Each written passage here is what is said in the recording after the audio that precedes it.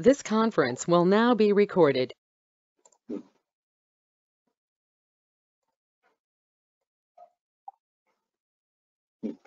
So we'll be starting our next topic, that is invoice variances and blocking reasons. Okay, so the topics that we are going to cover there, we will see how to enter the invoices with variances, circumstances under which the system blocks the invoice. We will see that posting for standard and moving average priced stock material. Okay, then we will see invoice reduction, account movements during invoice reduction, and invoice reduction without reference to an item. Then we will see the releasing the invoices manually at item level or header level, release an invoice automatically, and workflow in an invoice release. So these are the ones we will be covering in the invoices blocking. Okay. So first we'll start with the entering invoices with variances. Okay. So what happens is one of your vendors sometimes sends an invoice for a higher amount than that agreed upon in the purchase order. Sometimes the vendor might include the entire quantity on the invoice, although you have not yet received all the goods. Okay. So in this kind of scenarios, you need to block invoice to ensure that you don't pay the vendor until these differences have been corrected. Okay. For very small variances, it is not worth performing extensive research. For these reasons, you can set up tolerance limits for each type of variance. I will show you this in the system. Okay. If the tolerance limit is not met, the system issues a relevant message. You can post the invoice and it is not blocked for payment. Okay. If the tolerance limit is exceeded, the system issues a relevant message. You can still post the invoice in the system, but it is automatically blocked for payment. Okay, so this is the one you see here. Let's say you have a purchase order, you received the material, okay, and then vendor sends the invoice, and let's say you have some tolerances defined in the system. I will show you this in the system. Let's say you define tolerance, let's say 10%. Okay, it is for the higher quantity or higher price, or it is for the lower quantity or lower price. Let's say you define a tolerance as 10%. So within this tolerance, system will not what do you call will not block the invoice within this tolerance, but outside of this tolerance, system will block the invoice. It will post the invoice, but it will block it for payment. You will get a message like blocked for payment. So this we will say it in the system. Okay, so I'll show you the scenario. Like suppose let's say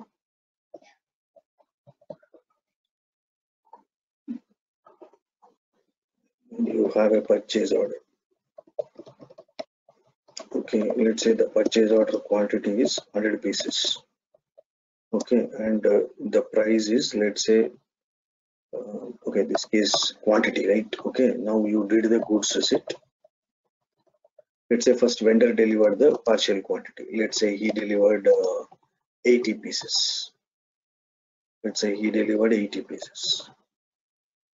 Okay, now but he sends the invoice, let's say for 100 pieces. He delivered only 80 pieces, but he sends the invoice for 100 pieces. So in this kind of scenario, system has to block the invoice. Okay, I will show you. Another scenario is, this is quantity variance. Here the problem with quantity.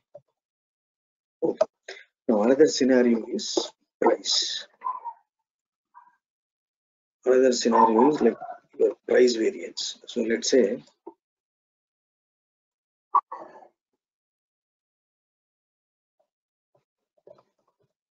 price. Okay, so let's say you have a purchase order, 100 pieces. The price is, let's say, €5 per piece. Let's say €5 per piece. Okay, so now let's say vendor delivered full quantity. Okay, but invoice amount should be, as per the purchase order, the invoice amount should be €500. Okay, 100 pieces, €5 per piece. So it should be 500 euro. But let's say he sends an invoice, let's say for 550, 550 euro, 550 euro here now at quantity. He sends an invoice for 100 pieces only, but the price is, let's say he mentioned it as 550 euro. Then in these kind of scenarios, system has to block the invoice for payment. It will pose the invoice, but finance team cannot make the payment. Okay, so these kind of scenarios, how to handle, we will see it in the system. Okay, so you have a lot of variances like quantity variance, price variance, purchase order price quantity variance, even date variance also there. But I will show you both quantity variance and price variances in the system. Okay, so first we'll start with the quantity variance. So as I just explained, this is the one. Okay, you have a purchase order. You have a purchase order for 100 pieces with 10 euro per piece. So first vendor delivered 50 pieces. GR done for 50. But he sends the invoice for 80 pieces. 80 pieces. Then comes a problem. Okay, so then system will block the invoice, and the blocking reason will be quantity. Quantity. Okay, so now we will see this in the system. So let me log in.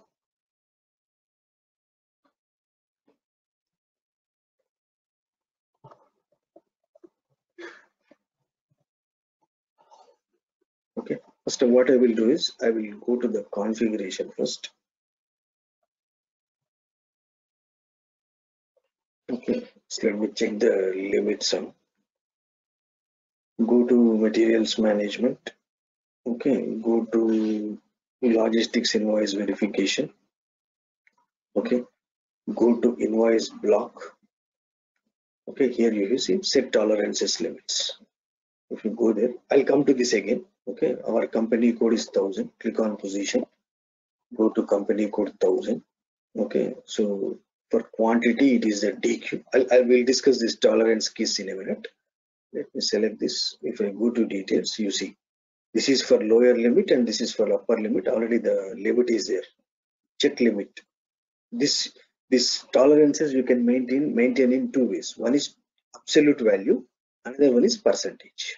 Absolute value is here, it is maintained 100, and percentage is maintained 20. Okay, so now we will see this in the system. So let me create a PO. Okay, MA21N. Okay, vendor, I'll enter the vendor, material, quantity, let me put 100, plant 1000. Okay, so this is the one. Not sure why it is taking USD. Yes, vendor currency changed or it. Okay, let's see. Let's see what happens. Okay, so quantity PO quantity is 100 with 5 USD per piece. Okay, so now let me save the PO.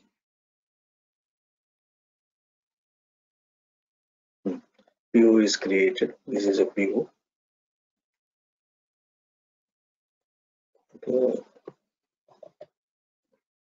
Okay, but in the meantime, let me go to PO once.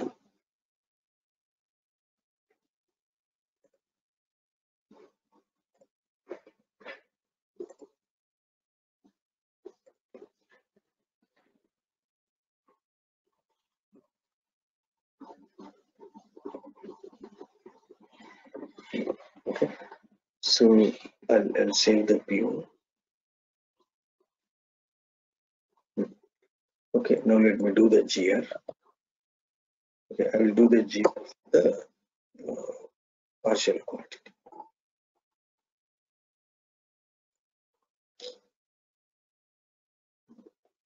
Migo I will do. Okay, enter the purchase order. Okay, so let me do it for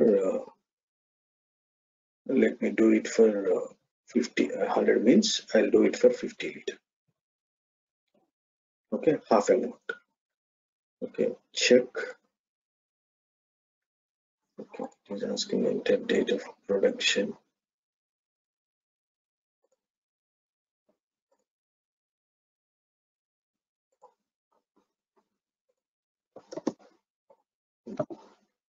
Okay, check again. That's okay. So now I'll post the GR. So now 50 quantity we received it. Okay, 50 quantity we received. So this is let me open the purchase order in another screen. MB23. So if I go to purchase order history, 50 quantity is received. PO quantity was 100 and the quantity we received is 50. Okay. So now let us do the invoicing.